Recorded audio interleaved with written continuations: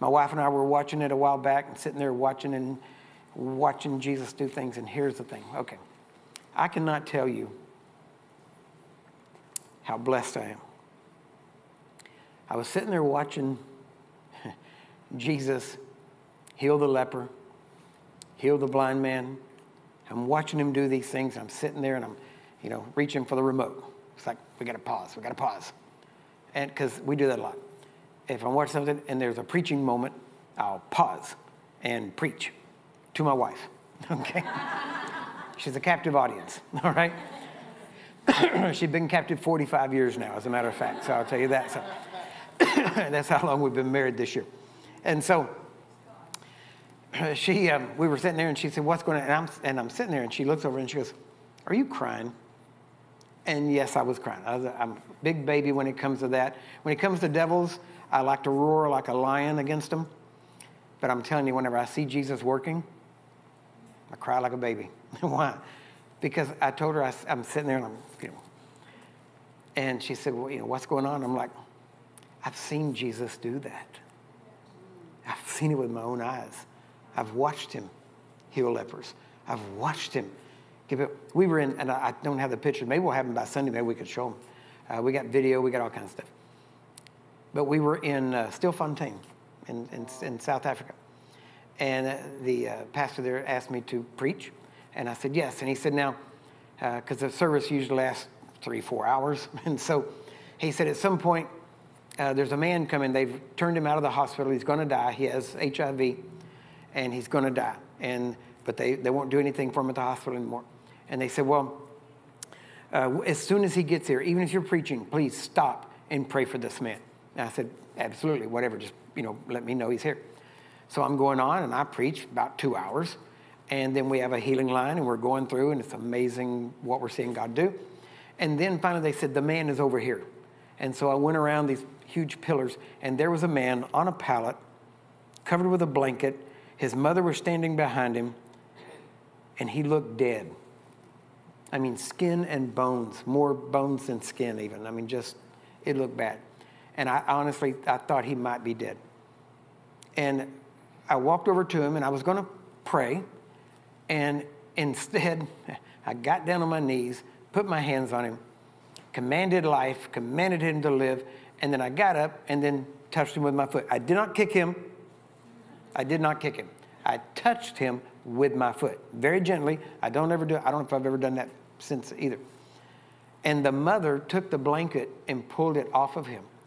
And this was the first sign of life. This man turned over. I mean, just skin and bone. And then I stepped back, and he starts to get up, and he turns around and just walks off, completely healed. He walked around for about 2 more hours. They interviewed him, videotaped it, and after 2 hours of walking around, had gained 20 kilos of weight in 2 hours. Now, that's not a gift everybody wants, but for him, it was a good thing. And I watched him walk off. And then somebody was there with a camera, so they got pictures of all of it and then other things going on. But I'm remembering seeing these things. See, someday, they got all these neat gadgets they're coming out with. I'm waiting for the one that's like a helmet that you can put on and it touch it, and then you can remember things and it'll project it onto a screen. Because I'm telling you, once that comes out, I will have one. Why? Because I want you to see what I've seen. Because we have seen every part of the human body healed. Every part. We have seen every kind of disease healed. The first time I was over in South Africa, and this is documented now, I preached, and on one side they had, everybody else was out front, and we gave an altar call, and a lot of people come down, a lot. And on the other side was all the HIV patients. And because they had to sit separate, and they had little papers that said HIV, and everybody avoided them. And it was really hot. And so the pastor said, do you want to talk to the people that got saved, or do you want to go minister to the sick? I'm like, you're the pastor. You're going to have to deal with the saved. You go deal with them. I'll go to the sick. And so I walk over and jump off the platform a little bit and wade into these people.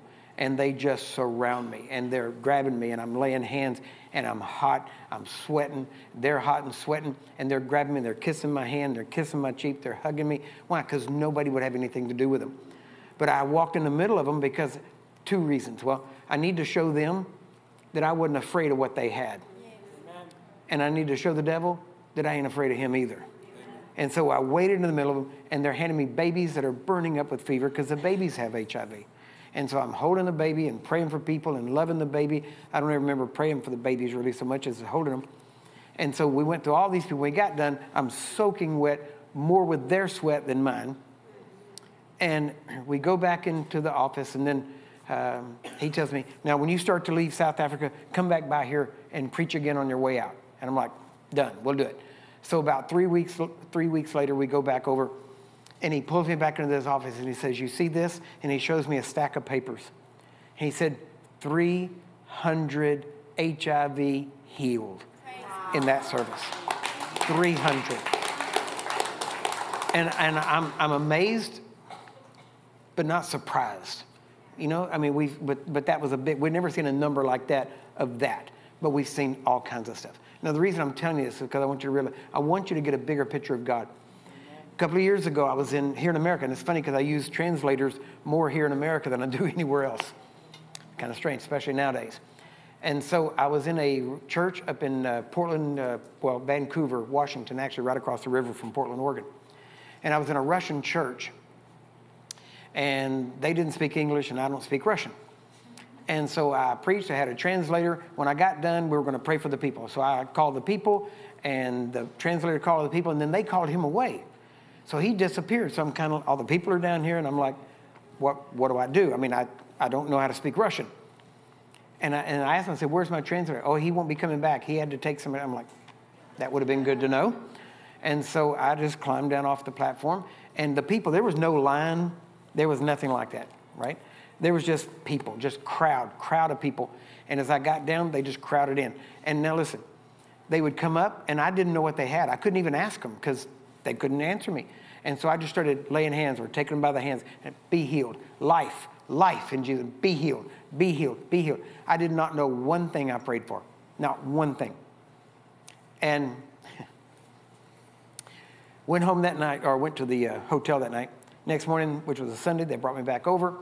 The pastor gets up, and he says, and speaks to him in Russian, but I have a translator now and a thing in my ear that I can hear what they're saying. And he said, if you were healed last night, come down front, give your testimony. It looked like the whole church was coming down front. He stopped him and goes, no, you misunderstood. I didn't say if you were prayed for. I said if you were healed. And the people were like, yeah, and came right on down. And so now that the rest of I didn't even get to preach. The rest of the service was just them giving testimony. Amen. Tumors disappeared, cataracts disappeared, arthritis. I mean, you name it. And I didn't know one thing I prayed for. But let me tell you, that day, God got bigger in my eyesight. Because I realized he's just looking for an opportunity